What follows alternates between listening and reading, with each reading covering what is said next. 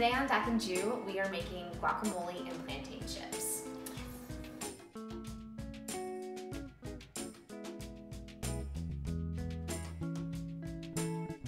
This is what a plantain looks like.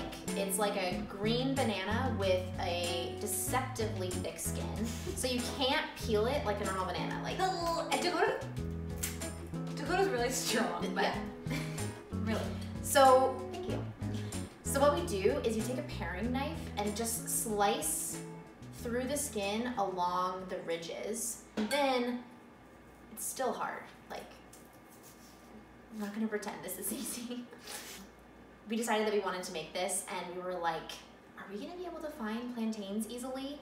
And I swear it was an act of fate. I walked into the grocery store a couple days ago and there was this center display, like in the middle of the grocery store near the checkout, a pile of plantains. I was like, it was the universe telling us that we were on the right track. And the reason that you don't wanna cut too far in is because we wanna make chips. And so if you are slicing the plantain itself, then you're not gonna get nice rounds. Nice rounds. Nice rounds. Although we didn't make plantain chips when we were in college, but Dakota and I ate a lot of chips and salsa and guacamole. Like a lot. The summer that we turned 21, my birthday's in June and hers is in July, it was a disaster. It was incredible. It was the best summer. Those were the days. Those were the days. And then Julie realized she has a corn allergy, which is why we're making plantain chips and not eating corn chips. Obviously, we want these to be as thin as possible. You could probably do it with a knife, but the easiest way to achieve it is with a mandolin. So, being very careful of your fingers, anyone who's ever owned one of these has a horror story of losing the top of their finger. But we're just gonna slice on an angle so that the chips are as big and nice as possible. Oh! Just kidding. Oh.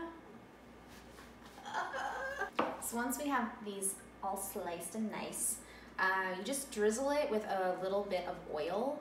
You could use avocado oil, or I'm using coconut oil right now. So now that we've oiled up our little chips, we're gonna lay them down onto our baking sheet in a single layer. Now, what's important is that you need to either use parchment paper or one of these like Silpat mats so that they don't stick to the tray.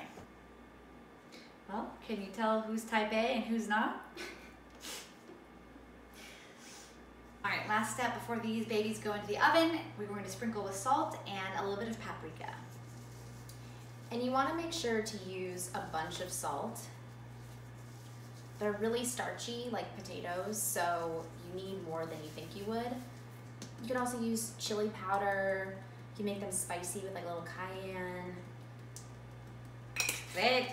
And these are gonna go in the oven for about 15 to 20 minutes on 375. All right, now for the guacamole portion. We're gonna do all of our chopping first before adding our avocados in so they don't get all brown and oxidized. So we have some cilantro that we've already prepped.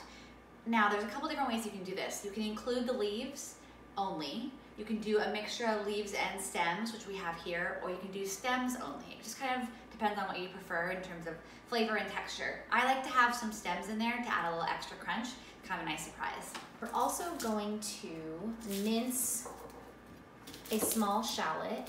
You can really do any kind of onion. So you could do green onion, you could do white onion, you could do minced red onion, but we're gonna do a little shallot.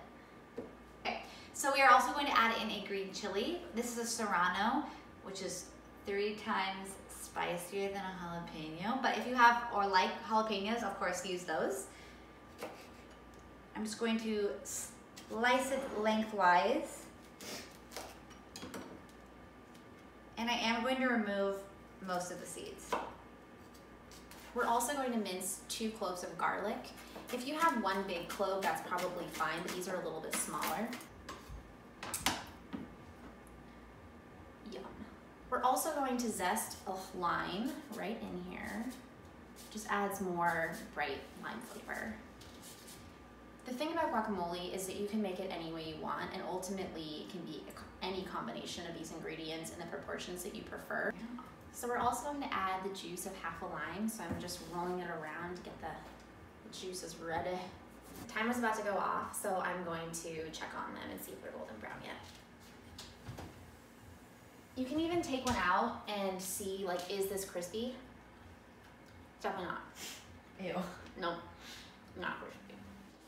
Okay, so the final step for our guacamole is to add the avocados in and then taste for salt and lime. We're using 3 avocados.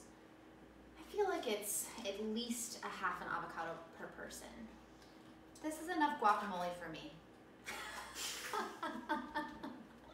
Mashing, just mashing. All right, lots of salt, so we'll just taste as we go. A few minutes ago, we took the plantain chips out of the oven and put them in a bowl. Oh yeah. It has such a complexity of flavor. There's a cilantro, there's a citrus, there's a saltiness. There are layers of shallot and garlic, but the garlic almost makes it a little bit spicy too. And then of course, with the help of serrano, has a little kick to it.